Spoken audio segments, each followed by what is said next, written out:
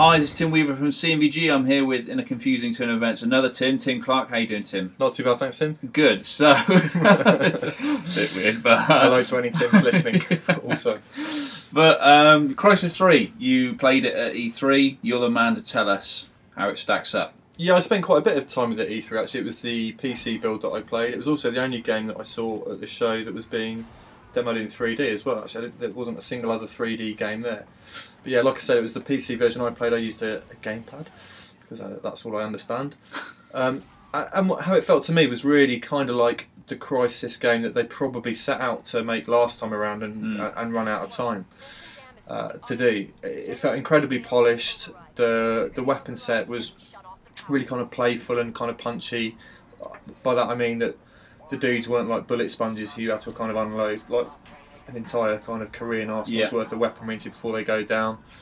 So how do the bow and arrows feel in comparison to the guns of the previous Crysis? Because they look in this footage alone, they look pretty powerful. They are powerful, and they're obviously there to kind of prevent the stealth side of the game feeling underpowered, I guess. Yeah. So you're using it in combination with your kind of Predator and Visi suit.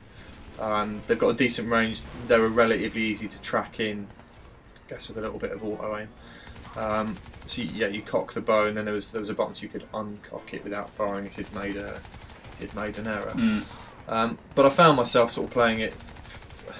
I'm not great at stealth, so it kind of went loud quite quick, and I found myself working through all the kind of different weapons on offer. There was one which had, I think, a rate of fire of 600 rounds a second or something. I think it was called the Typhoon. They showed off 3 new weapons. I think that was one of them. There was also a Ceph weapon, which was kind of lobbing these sort of pink explosives, were a bit reminiscent at times, but as I found. But yeah, you're playing in Manhattan and other cities around the US have been kind of domed over as a way of locking the alien, what remains of the alien threat in.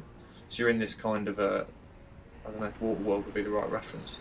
But it's been overrun by... Yeah, it's kind of full of it's like Manhattan, ruined Manhattan does tropical. Yeah, I mean, it's probably worth pointing out this is running on a PC the size of a small city, so it looks amazing. But it'd be interesting. Did you play it on? You said you played it on PC rather than on so it's difficult to say.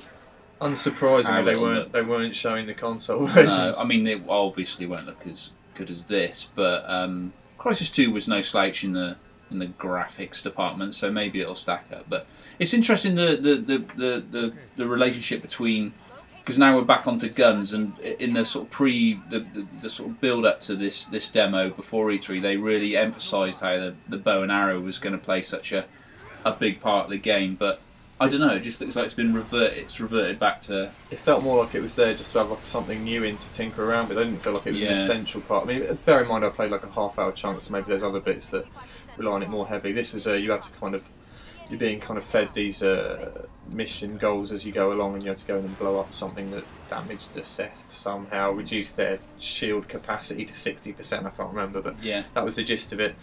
But what I felt was the structure of it seemed to be much more kind of it seemed to flow much more nicely than Crysis 1 did, which felt quite uneven to me at times. Yeah, it just seemed like really slick and blockbustery, which is what kind of gave me that impression that it had that sense of the finished article, whereas 2 was a bit more a rush to get out the gates. And I think Crytek, by their own admission, said that having it be the PS3 and 360 versions was a bit of a struggle for them to come to terms with getting their engine running on that tech. I guess the big question is how this is going to stand out against an absolute raft of other shooters at the show. I mean, the overriding theme of the show is people getting stabbed in the throat, things getting destroyed, things blowing up a lot, lots of people dying, and it's how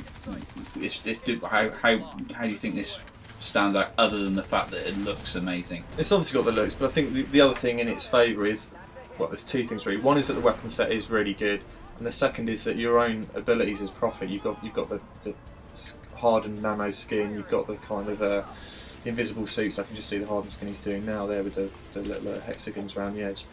He's also got this air stomp move where you can jump up and kind of slam down and take people out at close quarters, which was fun. You do feel like this kind of nano enhanced super soldier in a way that's some of the more prosaic kind of man in Iranistan games like EA's other Medal of Honor title. So it still is the suit really that brings it for Crysis. I think so, yeah, and I think as with every aspect of the game, that feels more effectively executed than ever. And it reminded me, I think if you're doing an FPS these days, you need to be doing something like a Dishonored or like eventually a Bioshock Infinite, where you've got some creative ideas and stuff for the player to muck around with and explore in terms of powers, because just having guns and a grenade button, I don't think really cuts it anymore. I think people are getting pretty tired of that.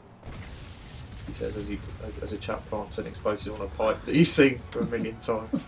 Helicopters as well, that was the other theme for me of E3. There's all bows and arrows and helicopter pilots being blown up. There are a lot of helicopters. Don't go into the chopper trade, kids, is the message from this footage.